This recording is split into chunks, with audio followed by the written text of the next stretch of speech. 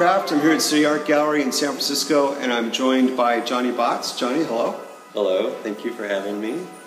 Thank you. And I'm talking to different artists across the Bay Area and getting a sense of why they got involved in art, their process, and what inspires them.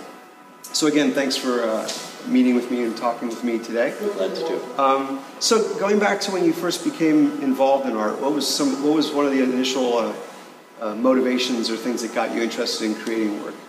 I have always been creating art from as long as I can remember.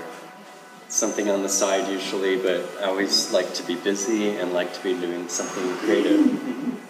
You know, I've seen you explore the use of different materials, and perhaps, you know, in terms of just your subject matter, of course everyone knows you're well known for featuring robots in a lot of your pieces. What's the background there? When did you start painting robots? I started painting robots almost by accident. My name actually is Botts, but that's not why I paint robots. I used to paint toys and painted many toys, the kinds that I grew up with. Mm-hmm. And one time I put a cartoon robot in the background. So it was like a two-dimensional robot in a three-dimensional world. Mm-hmm. And people really responded to that. And since then, I brought him forward and developed this whole cast of characters. One thing that certainly comes across in your work is there's a sense of joy, a sense of fun. What tends to inspire you? What inspires this work that you're creating? I tend to be a happy person, and I think with any artist, their personality is going to come through in the art, or their outlook on life, or whatever that is. Mm-hmm. So I think that's part of it. I have fun with my art, and that's really the reason I do it, is because I enjoy it, and I like to make people smile and give them some joy.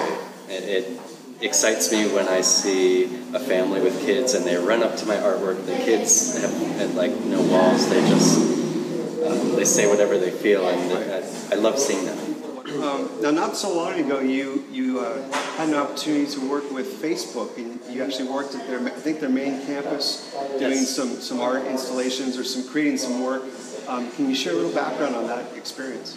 Yeah, Facebook moved to new headquarters in Menlo Park, and they had all these big walls to fill, and I guess their managers of different groups were told they could do whatever they wanted with the space. So Lizette Hilson had seen my work at an auction that I support like a few years earlier, and she remembered me. And she asked if I would be up for creating some murals and doing an interactive experience with some of the employees. Now we're in San Francisco Open Studios season. Can you tell me where are you participating, and what weekend are you participating in? What's all the details for where people can find you during San Francisco Open Studios? I am going to be at Art Gallery with you next door. October 25, 26? Correct, yeah. I think there's a reception on the 24th. Right? You're right. Yeah. If that sounded like a setup, it was. But that's great. So, I mean, people that have followed your work over the years, that's a great opportunity because, you know, you're exploring some new pieces, new ideas. I know you just described it to me before we turned the camera on, but what are some of the latest things that you're working on? Well, you kind of alluded to I like to recycle. So in the past, I painted on windows and cabinet doors and metal, and I still do those things.